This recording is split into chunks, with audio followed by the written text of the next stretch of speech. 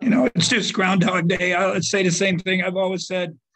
I appreciate the guys. I love the guys. They care. We were undermanned without Marquise. Obviously, they had some people out also, but they came and played against one of the top teams in the country in a place that they haven't won or no one's beat them here. And, we played them till the end, like we've done all year. I thought we with the 1 day prep, I didn't know how they would do, but, we just kept showing them what we did the first time. And we just said, we just got to repeat that. It wouldn't be as easy here. They got too many baskets or too many points in the paint, got us on that little bit of secondary break where they just beat us and a few times, but the overall just a great effort. Obviously some calls down the stretch. I just watched them. You guys, I hope you watch them and I hope you say something because I can't. But it's disappointing. I feel for the guys.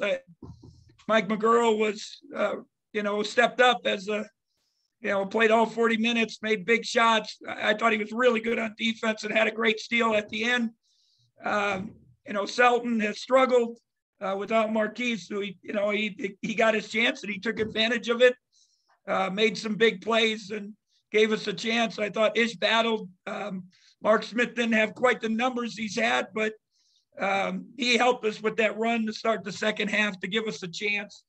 And then, Nigel, without Marquise, he's got to handle a lot. They could double him. They doubled him at times. We found him a few times. Mike and Selton found him a couple of times. We got that little run and got the lead back. And then even Davion and Luke played their butts off.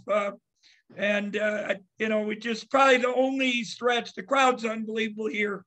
Very, very. It might be better than Kansas, to be honest. The noise, the music, the energy, and our guys fought through that and had great poise and gave themselves a chance to win. You just hope something would go our way, but they made good plays. Warren was really good. Obviously, probably a special night for him. And then Williams has been consistent and good all year. So I don't know what to say other than that. Coach. First question to Michael. Yeah, Coach, you kind of stole my thunder there. I was just going to say Williams and Warren, I think, scored 18 of the last 20 points. Anything you can do to counteract what they do? I thought we double-teamed Williams, some good ones down the stretch. Warren just kind of bodied us and got into us and jumped over us, got pretty good size. He was very, very efficient and made some big shots for them.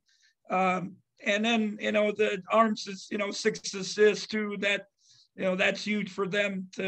Last time we turned them over 18 times. This time was only 12. We had some down the stretch that gave us a chance. But they're good. I mean, even without McCullough, they're still a really good team. There's no doubt. But I think our coaches do a good job of scouting. I think the guys, just like I said in a 1 day prep, understood, how we could score against them and how we needed to defend them. I just kept telling them, stay in front. We needed to protect the paint. Obviously they got there more than they should have, and that's probably the difference in the game. And can you just comment on you guys' resolve being down 8 at the half and making the push several times? Yeah, it's just again, it's what they've done all year. In this environment to come back, it was Mark's kind of 4 minutes of special basketball. He hit the three, got a steal, I got layups,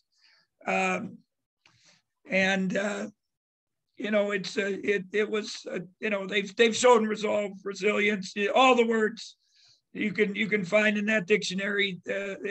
You can describe our team. So I just wish for their sake they'd get rewarded somehow, and hopefully we can start Saturday and have a special week next week. And I don't want to get you in trouble, but tee it up for you for Mike McGurl foul call on Arms and I think you can say you watched it. If you guys I watched it and I don't understand it. I watched it in the game. I didn't understand it. I watched it on the video. I don't understand it.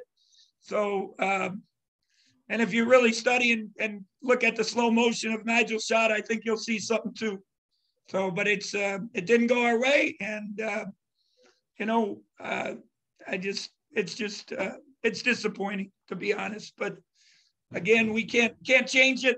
That's no good. You got to get ready to play on Saturday. And I hope for their sake, they come and play at a high level and we're ready to play against Oklahoma. I appreciate it, Bruce. Yeah.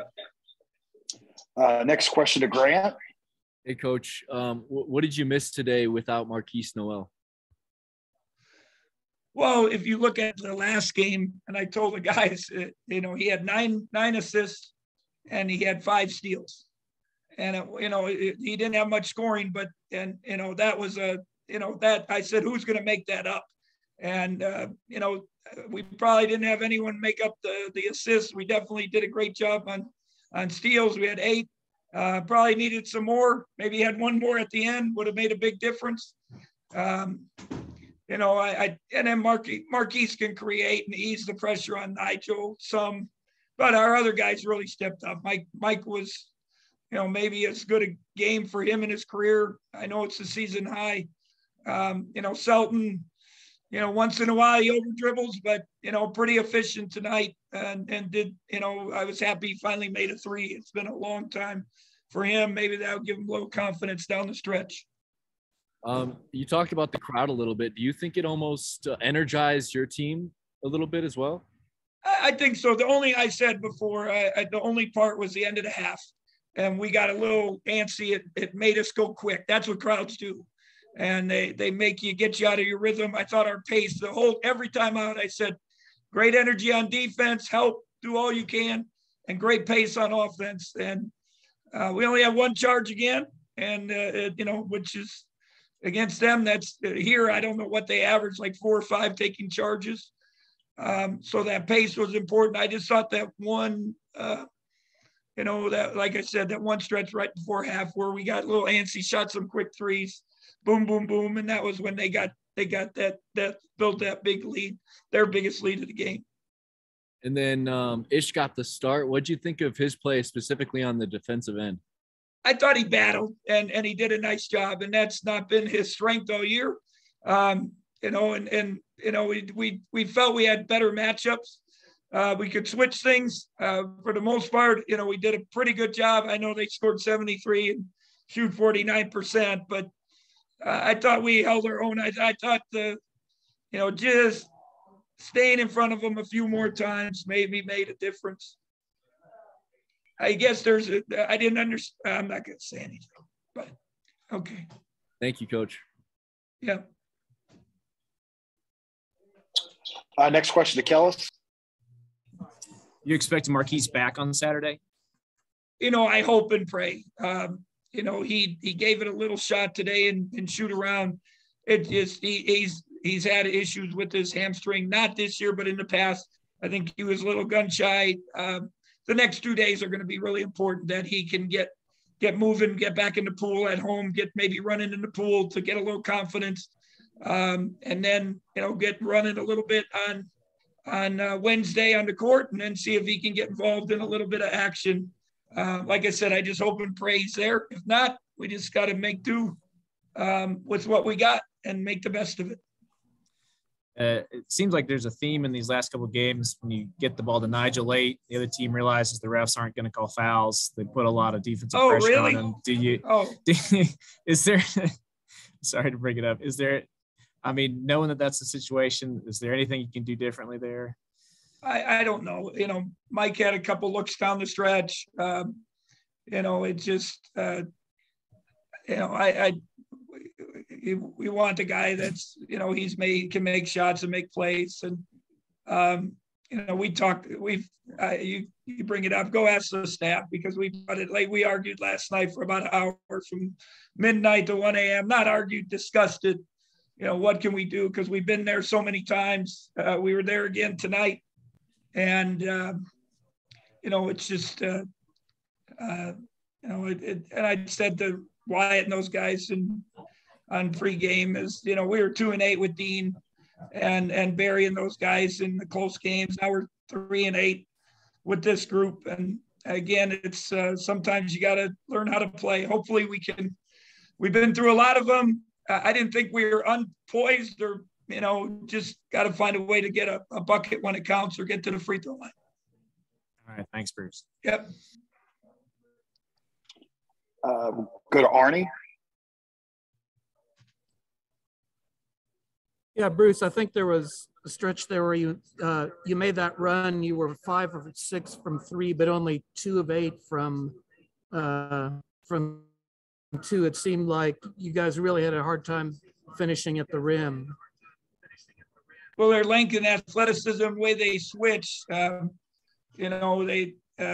do a good job of, and that's their whole thing. That's their defense. And that's what I was trying to explain to our guys. And I think they were able to, in one day prep, to come back. And we just talked about keep moving the ball, then attack. And then you got to make the right play from there. It's what they do. They protect the paint and they score in the paint. If you look at the stats from the first game, we did a great job. No second chance points. We did a great job of, for the most part, protecting the paint. And, but they play so well at home. Obviously, I think this was their closest game, though, in the 18-0 that they were. So I guess consolation prize, I guess we get something. Anything else for Coach before I bring Mike on? Okay, thank you, Coach.